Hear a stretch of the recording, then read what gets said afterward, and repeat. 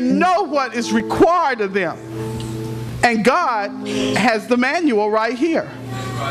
But if you don't walk before them, if your life does not reflect that you rely totally on Jesus, it's no way it's going to work. No way. Amen? Amen? Now, you know, if y'all give me more amens, I'll sit down quicker. Amen? Uh-oh, the amens got real quick. All right. Okay, so now we're at basic camp. How many soldiers we got in here? You been in the military at one time or another? Have you been in the real Army or Navy or Air Force or whatever? Raise your hand. All right, so you all got to keep me straight on this part, all right? So you get to basic training, and you get this drill sergeant that comes out probably to the bus or whatever you was hauled in with. Amen? And the drill sergeant is all up in your face, all up in your space, and all you want to do is go back home to mama. Amen? Amen? Amen. That's right. Amen. Amen. And you go, what did he say? Where am I supposed to go? What am I supposed to do? Okay, well nowadays you got a GPS. All right. Amen? Is that what this is, Tom? A GPS. This goes in your car. But evidently it's portable because I took it out the windshield. Amen? It's either portable or broke, one or the other. Amen? Amen? Come on now, let's stay on one accord. We got to keep this thing real. And with this GPS, it tells you your direction. If you get lost or if you can't find your way, this is your GPS for the highway. Let me see your GPS. There it is. That's your GPS. It'll take you anywhere you need to go. Now, it's not going to teach you how to go to the bar room. It's not going to teach you how to pick up women and men. It's not going to teach you how to cheat on your tests in school. It's not going to teach you how to steal from Walmart. Amen? It's not going to teach you that. But it will teach you that God will provide all your needs according to his riches and glory. This book will teach you just how to get a job and be one that you love instead of one that you hate. This book right here, this manual, will teach you everything you need to know. It'll teach you what not to do and what to do. It'll tell you, when I was a child, I spake as a child. But now that I am grown, I should put away childish things. Stop playing games, church. Stop playing games. Because let me tell you, Holy Ghost will reveal all things. All things. All things. You ain't got to go ask your neighbor. They having worse problems than you are. Amen. They have. If they knew the answer, don't you think they wouldn't be in that position they in? Amen. You know, it constantly amazes me when I see someone that's going through a whole lot, and they'll go and tell somebody who's going through worse things than they are and believe they have the answer. You know, it's just remarkable, don't you think? Now, we at basic training, we done found the barracks. Everybody know what the barracks is? That's where you're going to sleep with a whole bunch of people. Stinky feet, bad arm smell, amen? And nothing but, oh God, how did I get into this predicament?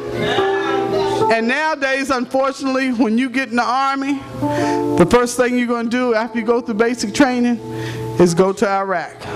You don't have to do that. You don't have to do that. There was a young man in the barbershop. You know, I hate doing something to my hair. So I go to the barbershop and get a haircut. Well, I tried my best on, was it Saturday morning? 8 o'clock, I was in the barbershop. Only woman in there.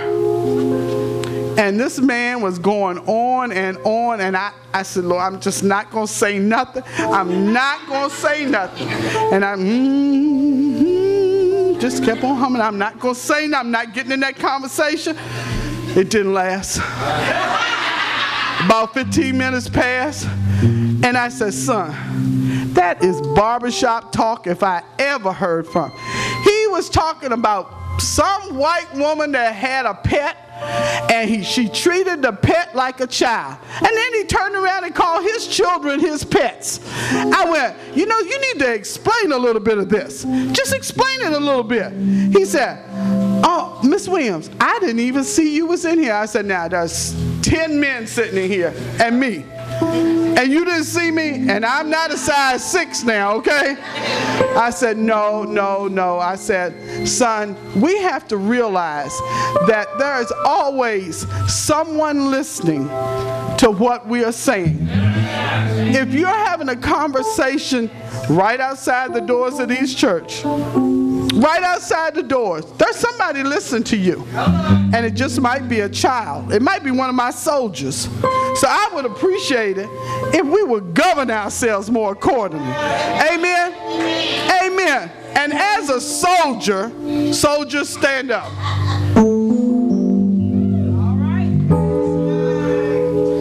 Now, when someone in authority says something to you, let's just pretend it's your mama and daddy.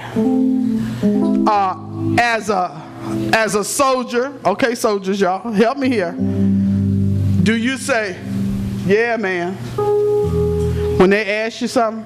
Or do you say, cool? Or do you say, yes, sir? Or no, ma'am? Y'all better talk to me. I'm going to be up here all morning.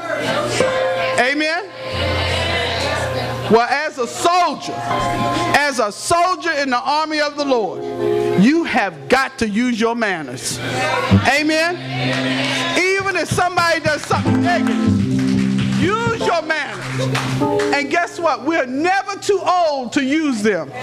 Because someone in authority that you might have to go back to will say, well, I don't know about that, but all I know is he's got good manners. They'll say that.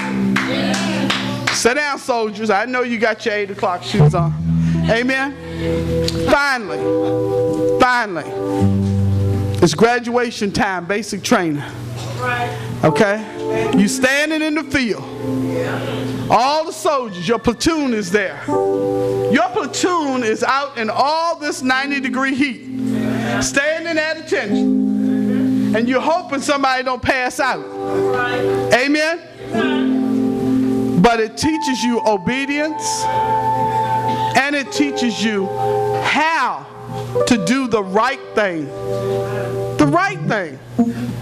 Now, we had a young girl here, and she was expecting. And I tell you, I felt like I was in labor. Every time I turned around, she was having a pain and no baby. You know, I had to really take a good look to see is she pregnant or is she pregnant? Because I'm telling you, I'm having these labor pains for her, and she ain't having no baby. I couldn't understand it. Her friends were walking her every day. In fact, I think she walked so much, the baby came here thin. I'm being truthful. See, you know what's wrong in the church? Let me tell you what's wrong in the church. The church is so used to gobbledygook, amen, that when you reel with the church, it sounds weird to you.